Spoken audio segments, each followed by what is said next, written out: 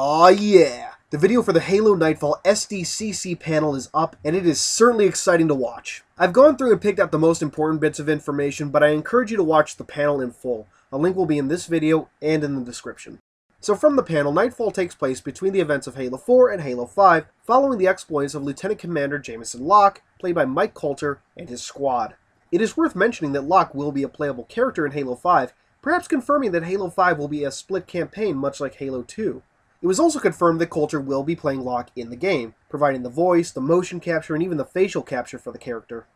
It was also confirmed that Locke would not be a Spartan in this whole series taking place before he becomes one. If he becomes one at the end of the series, or if that takes place between Nightfall and Halo 5 is still unclear.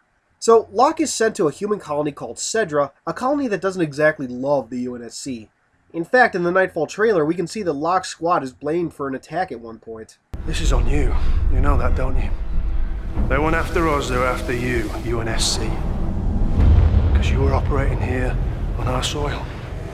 Anyway, Locke's crew is sent to Cedra to track down some mysterious element that kills humans exclusively. On Cedra, Locke's team is forced to cooperate with Randall Aiken, played by Steve Waddington, a commander of Cedra's Colonial Guard. Now, speaking about the Colonial Guard, they are extremely limited in their technology, which in part results in inferior armor. When I first saw photos from Nightfall, I couldn't help but notice that a number of characters seemed to have almost modern-day military body armor, and I certainly wasn't pleased. Thankfully, it seems that this was intentional to reflect the sorry state that Cedra is in. It also helps establish a real disconnect between Cedra and the UNSC. Another major character in Nightfall is a female soldier by the name of Talitha Macer, played by Christina Chong, also part of Cedra's Colonial Guard. So once on Cedra, Locke and his crew are forced to work with the Colonial Guard to track down this biological agent. To get around, they use a new vehicle called a Condor, a Pelican-like ship with a slipspace drive. This is old, abandoned UNSC tech, much like the rest of Cedran technology. So on Cedra, they track this element to an ancient hellish artifact, a severely damaged section of Installation 04 from Halo CE.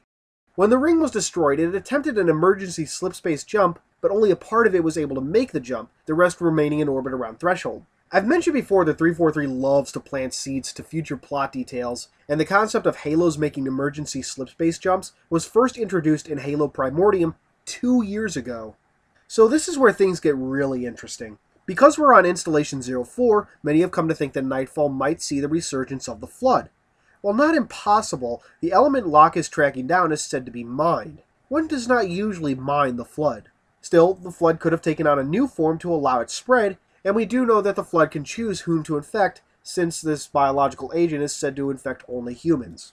Another option has to do with the mysterious ship that crashed on Installation 04 tens of thousands of years ago. Might it have been carrying this mysterious element the insurrectionists are using in terrorist attacks? Whatever the case, what is clear is that the element is neither Forerunner or Covenant in origin. If it were, well, hello plot holes the size of Andromeda. Now, onto the Q&A.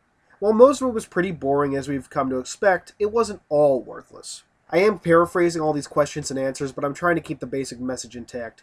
Check the full panel if you want full details. The first question was about encountering any stranded aliens from Halo CE on this fragment of the ring. This was certainly an interesting question, since anything that had been trapped on the fragment of this ring would be a very different enemy after 6 years, at least, on that ring. Frankie responded by pleading the fifth, but did state that the ring's environment would create many familiar dangers. One cannot help but wonder if we might encounter Sentinels at some point too. The next question was about whether Locke was a friend or foe to the Chief, and Frankie said we'd find out next year. The final noteworthy question was concerning what sort of tech the Cedrans had access to. Frankie responded, saying that the Cedrans use a number of technologies long since abandoned by the UNSC.